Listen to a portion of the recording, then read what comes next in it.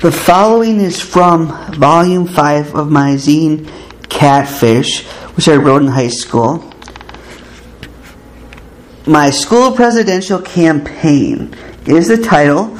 It was written about when I ran for president of the junior class, which would have been during the 95-96 school year. I graduated in 1997.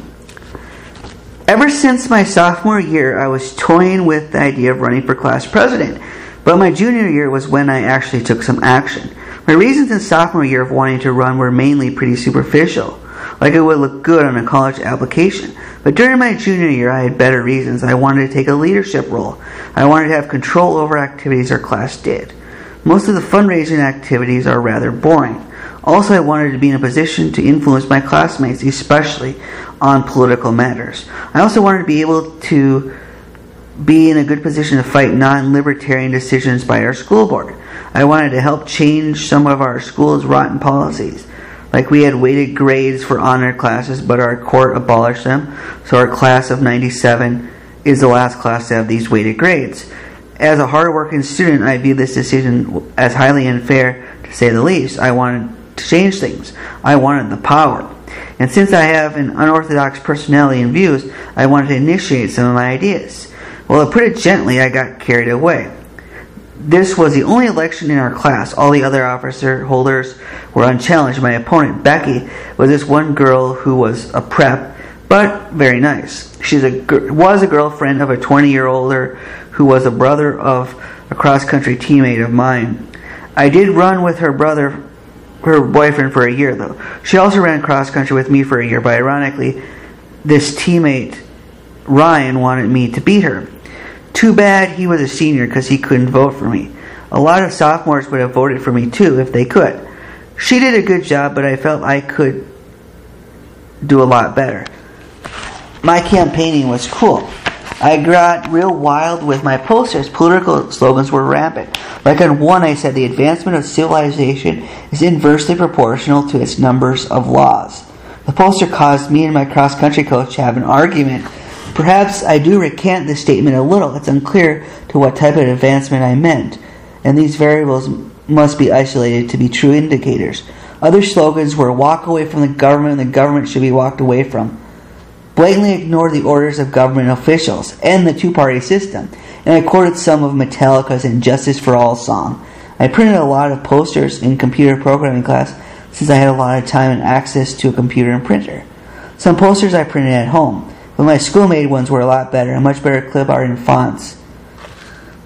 But where I really got carried away was with the speech. Now, in retrospect, now that I'm reading this, I don't think I got carried away. I believe I'm just saying that because of reaction to other people. People said I was acting like I was running for president of the U.S. They were right, and as you will see, this caused a big stir, especially the part about legalizing drugs, which I felt earned me a lot of votes. But the ironic thing was, some of the drug dealers who want drugs to be legalized don't realize that it would be detrimental to them, not beneficial. My friends thought it was funny, the whole thing. I figured that she would get most of the prep votes and the honor student votes, and I'd get most of the others.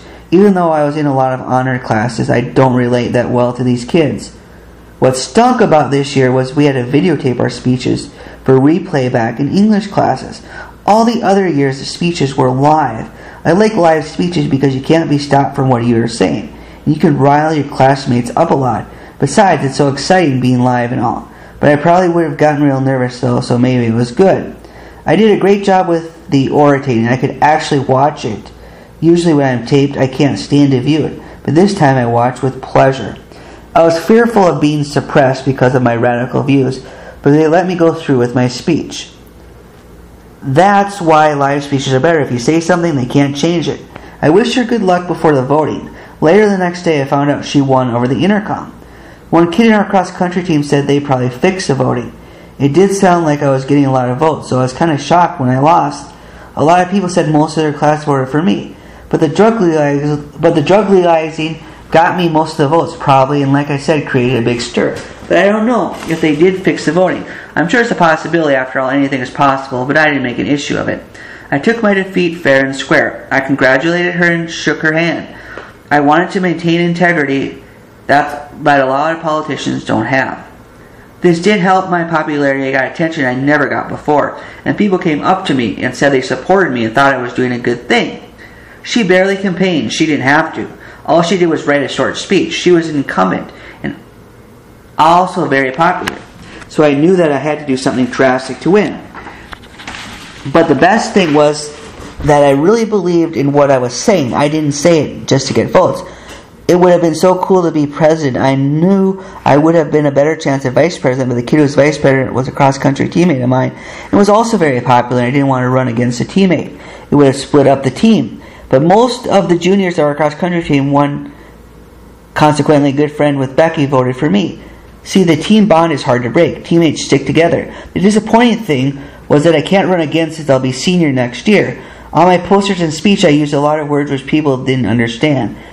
I would have made a longer speech, but our student advisor said people get bored after 2 or 3 minutes. They probably would have, but maybe they wouldn't. I just think of all the cool things I could have done. Wow.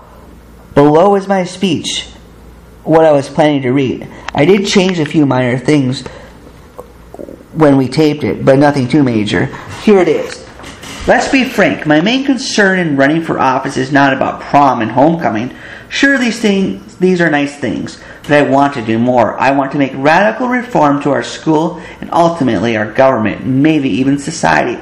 I will shun past conventions and false dogmas. I will set a precedence by using common sense, liberty, and freedom. I view oppressive government as my enemy. I believe government has caused much unjustified and undeserved oppression. I believe self-responsibility and self-government should be initiated opposed to more government. Government causes war, economic crises, racial disputes, misery, and hurt. Our government should be reduced and rearranged. I want to legalize drugs, end welfare, eliminate government intervention in business affairs and the military draft, get the government out of radio, TV, and the press. I want to end taxes, which is pretty much stating what those libertarian cards, the world's smallest political quiz, say, almost verbatim from them. I do, however, believe with freedom comes responsibility. I believe the fewer laws a society has, the more advanced the society's civilization is. Government schools are merely puppets for the government. Government schools are not to provide us with an education. They are there to brainwash us into blind allegiance to the state. They teach conformity, mediocrity, and false ideas. Its goal is to not produce free thinkers. Its goal is to produce mindless dupes who are called good citizens. Don't get me wrong. There are many good people involved in public education, but they are simply misled. Teachers don't realize what they are doing, except government teachers. They know the in and out of government, yet still teach falsehoods, misrepresentations, and lies. A privatization of our school system with voluntary funding would be my ultimate goal. I want government to answer for its immoral actions. I also believe both capitalism and communism are terrible economic systems.